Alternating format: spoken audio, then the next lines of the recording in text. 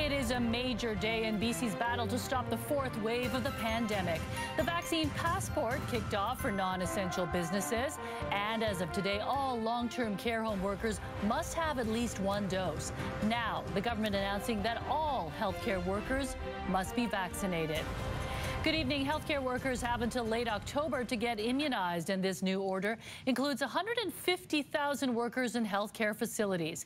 It's a move that some feel is long overdue. But as Shannon Patterson reports, one high-profile union doesn't like it, saying it could put further strain on an overburdened system.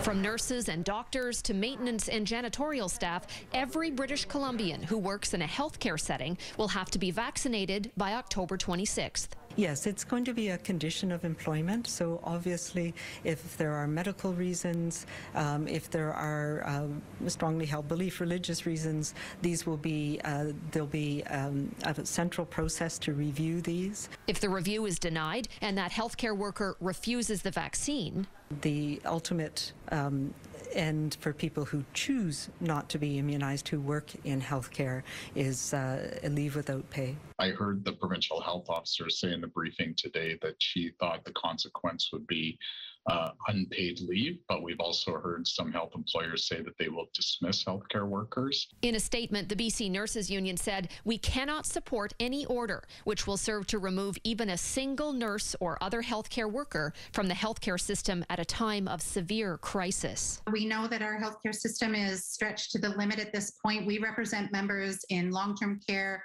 assisted living, in community healthcare, in health science professionals, and they're already strained. So losing members is really, really difficult. It's really important that we try and sort of protect the investment we have in the skills and experience of healthcare workers. While the unions representing healthcare workers are all strongly encouraging their members to be vaccinated, we have questions about, exactly which workers are going to be covered by these orders. How will legitimate exemption accommodations be made? There are very few people who cannot be immunized with these vaccines for medical reasons. With the Delta variant surging and hospitalizations rising, there are settings where we cannot afford to have unvaccinated healthcare workers working. Shannon Patterson, CTV News, Vancouver.